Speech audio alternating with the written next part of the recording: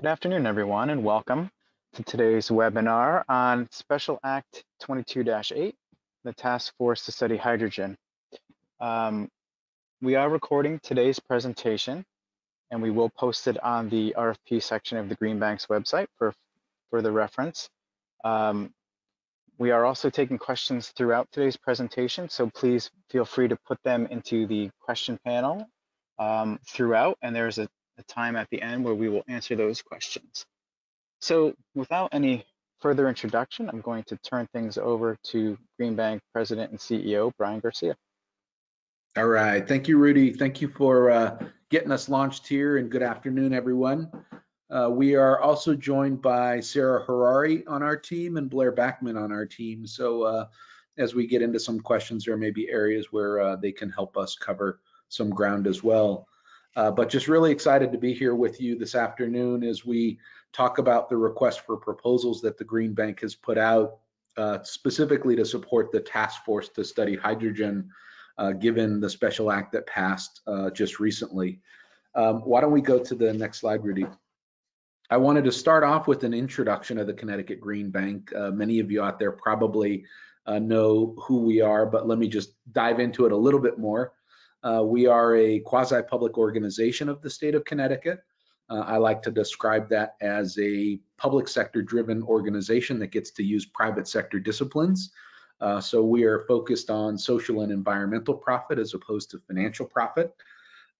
We also, sit in between the public policy of the state and markets, and it's our job to translate the very ambitious public policy objectives of our legislature and executive branch, whether that is a greenhouse gas reduction target, including what passed recently with the zero carbon electric sector by 2040 target, or renewable portfolio standards, or all of the above. You are all very familiar with state level aggressive clean energy and climate change goals. So our job is to really translate those aggressive public policy goals to the capital markets to draw their investment into Connecticut so that we could achieve those ambitious targets. We focus on financing clean energy. Per our definition in statute, that includes renewable energy, energy efficiency, alternative fuel vehicles, and associated infrastructure. Everything we can kind of think of. In Connecticut, it does include fuel cells because we've got a very strong domestic stationary fuel cell manufacturing industry here in the state.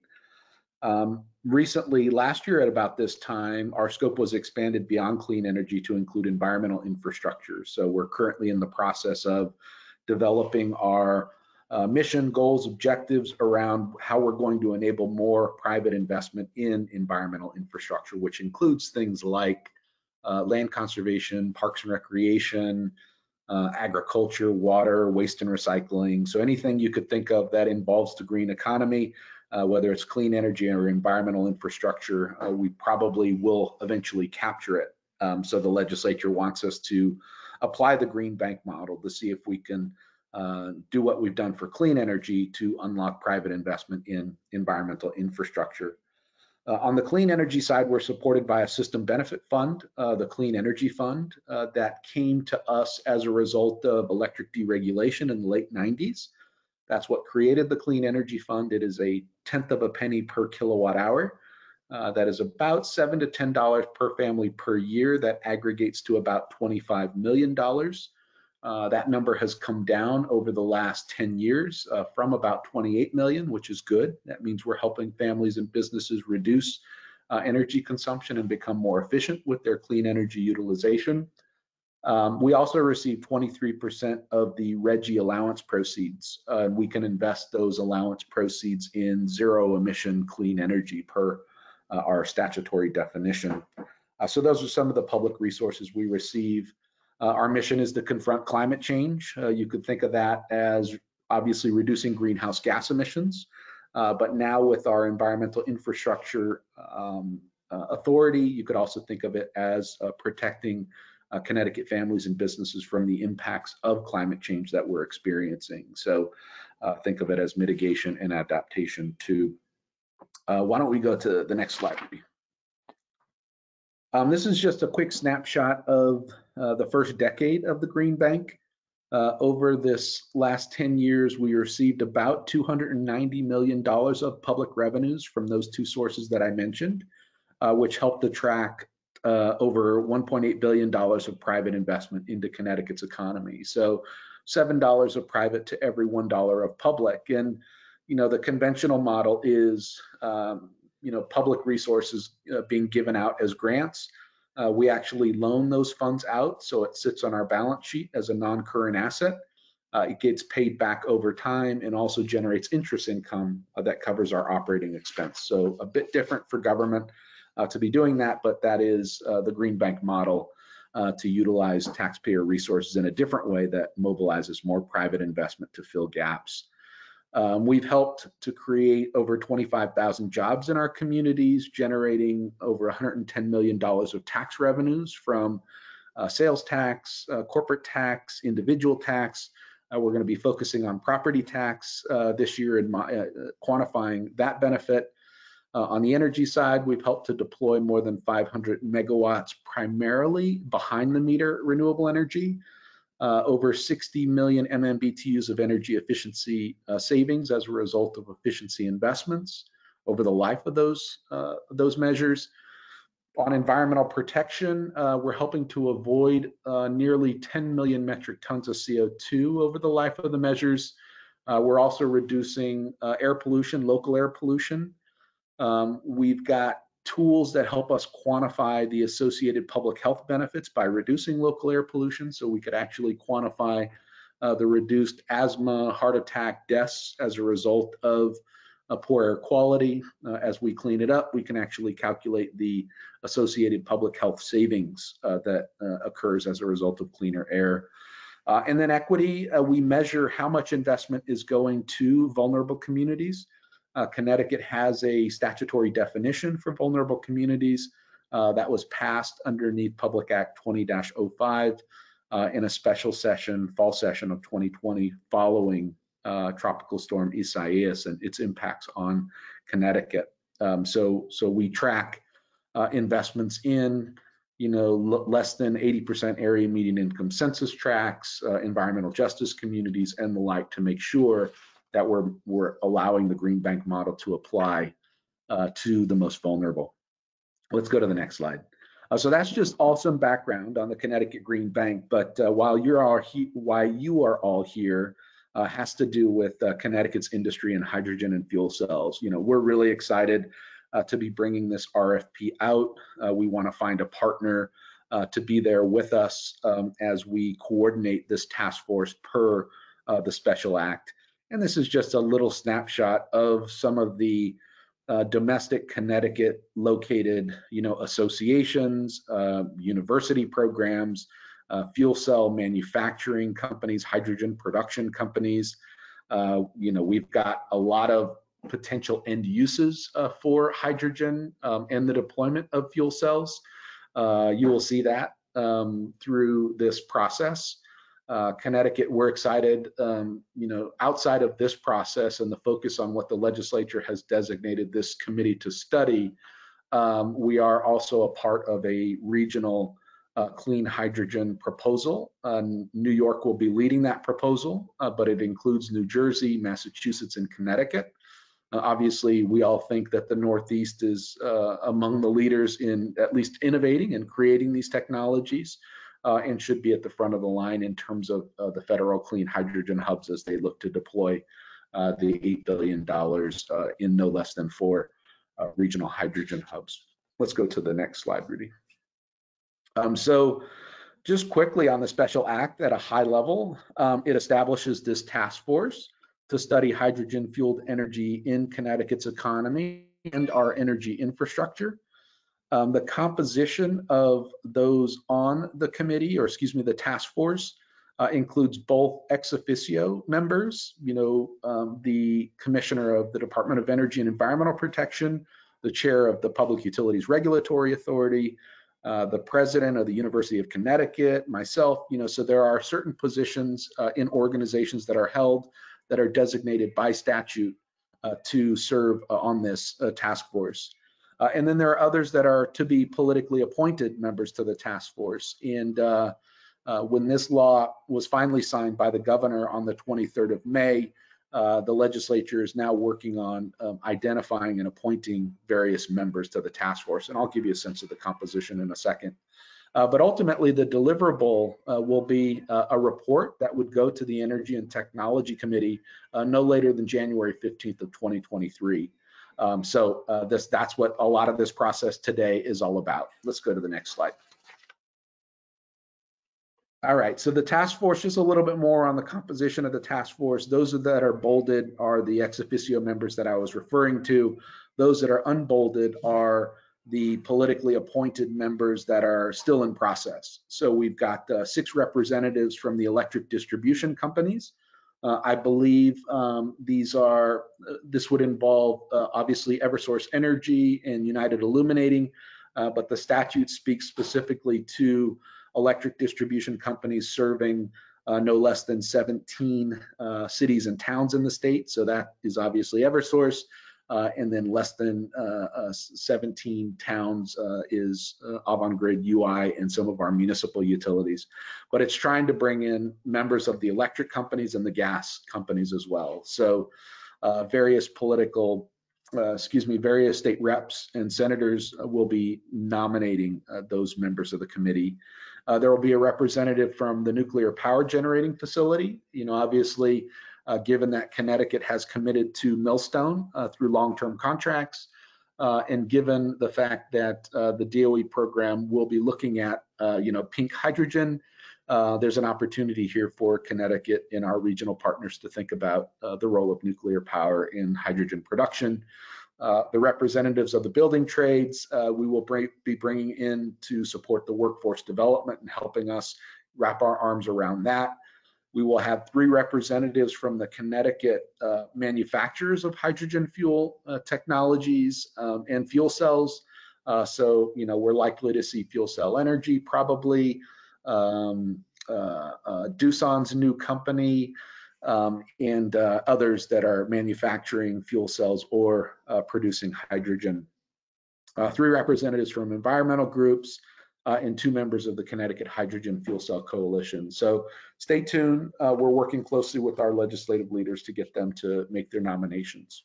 All right, let's go to the next slide, which is where we start to dig in a little bit to the RFP.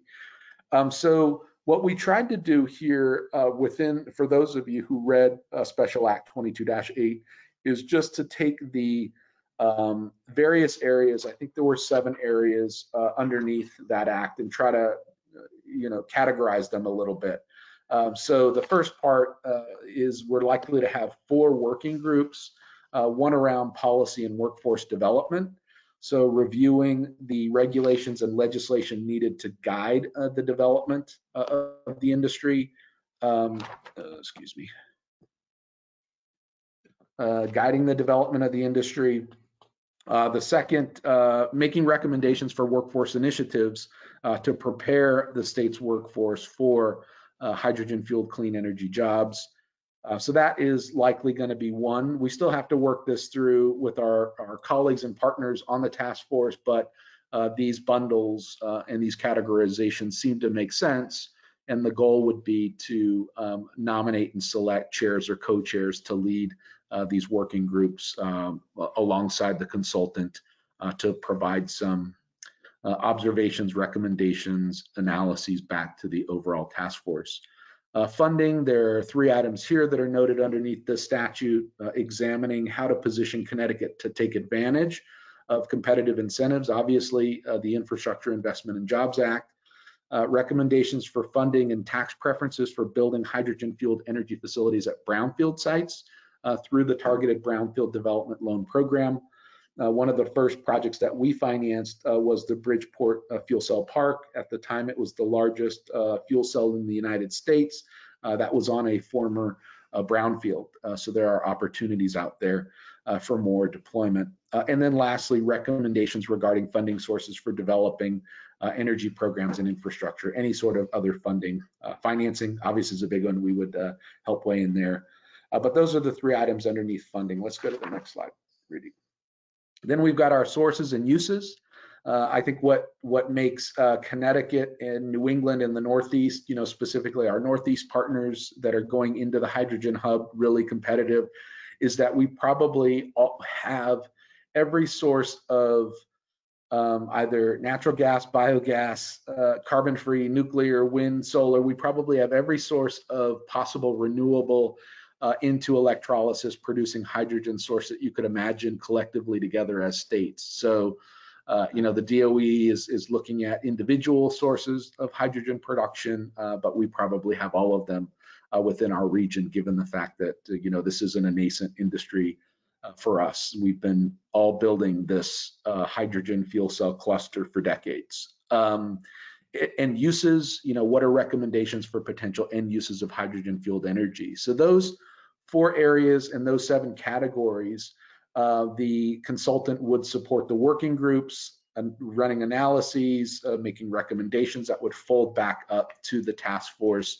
who would then synthesize them and make recommendations from there. One of the other exciting pieces, though, of the statute is it notes all these things, that it shall include those things, but not be limited to. So we want you all, as you're thinking about bidding in, to also note some of the other things that, within the statute we may not have identified. Obviously engagement of environmental justice communities is important. We've been hearing a lot about that. Connecticut's very serious about it. But more recently, I think this week, the whole Defense Production Act and the inclusion of fuel cells in that.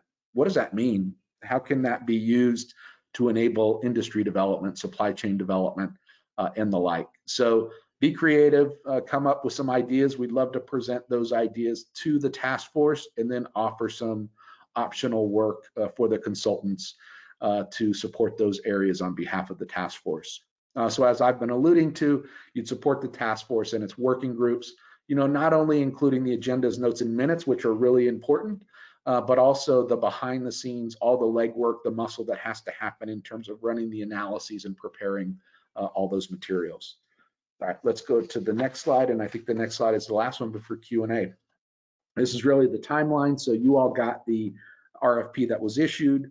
The due date is the 13th. We are going to, the due date for questions is the 13th. We're going to post those questions. So if you have any, on today, I think what we will do for today is we're going to record this. We'll make this recording and questions available to anybody who wants it. But feel free to also submit written questions and we'll respond by June 15th as well. And the applications or the RFP submissions will be due June 20th. We'll turn that around, we think, fairly quickly and let the winning bidder know by June 30th. And it's the goal to get the contract in place. A lot of it you see in the RFP, actually, in fact, all of it, I think, Blair, in the RFP by July 11th, so that the contractor can be on board by July 14th, which we expect will be the first meeting of the task force. You might have noticed that we had anticipated having the first meeting next week, but we're not seeing the political appointments come on board as fast as we would like. So we are going to have the first meeting the second Tuesday of July, and that will be a regular monthly task force meeting. And we'll have in between those times working group meetings, and then ultimately the deliverable on January 15th of 2023, which I think is all really interesting because for all of us who have been following the federal solicitation, we all saw the notice of intent that just came out, and it really looks like ultimately the funding opportunity announcement will be due from submission sometime in March or April of next year. So the recommendations coming from this committee will go into the legislative process starting January of next year, and the Energy and Technology Committee will consider those. If that makes Connecticut more competitive with our regional partners, that will be highly considered. So why don't I stop there, and happy to take questions. Thanks, Brian. So we did have a question come through already that asks, do we need to return the state of Connecticut campaign contribution certification form? That's part of Appendix B with the proposal. Yes, we do. That's an important document. if there are concerns that you have now about it, I don't think we would not move forward without it in there. But we'd like to, if you'd like to talk it through, Blair, I think with Brian, our legal counsel, we can try to understand better where you're at and make some suggestions from there. Yeah, that would be suggested. I mean, typically we more so require that in connection with any contract resulting from a response to a proposal. But it would be safe for you guys to queue that up in advance. And again, we can explain any intricacies in connection with the same if any of you guys have any questions.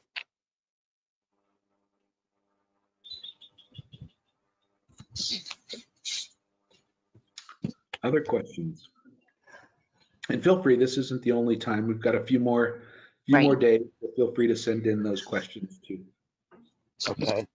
Here's a question. Will the task force meetings be in person, or does the selected consultant need to have someone who can attend in person? Great question. So I think what we would like to do, and what I'm going to do with the ex officio members, is set up a meeting, work through how we're thinking about this, monthly task force meetings, working, 4 different working groups with leaders who might meet once or twice a month. What I'd like to do with the task force meetings is have the option of both. COVID is still around. Folks are comfortable, not comfortable.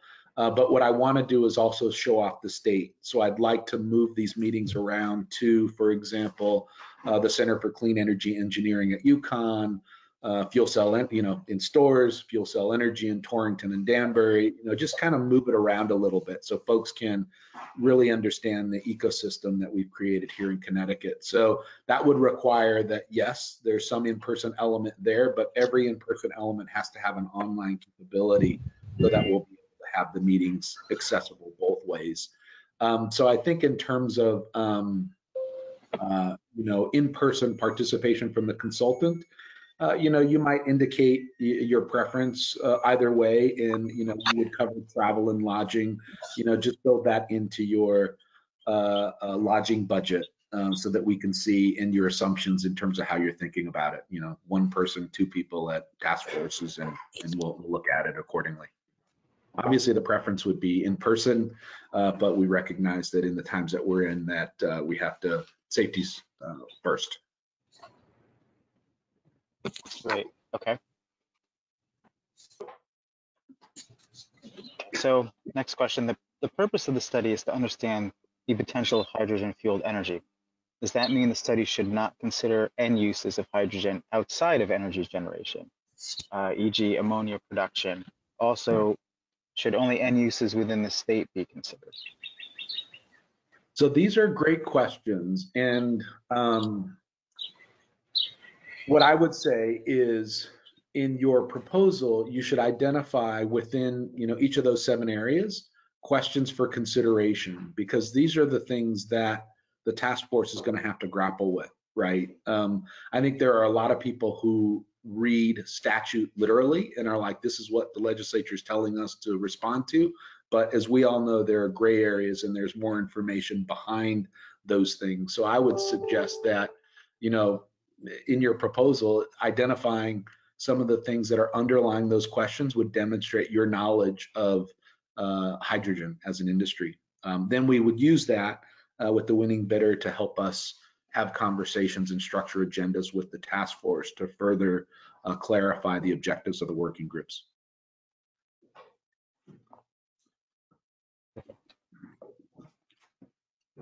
Any other questions, folks?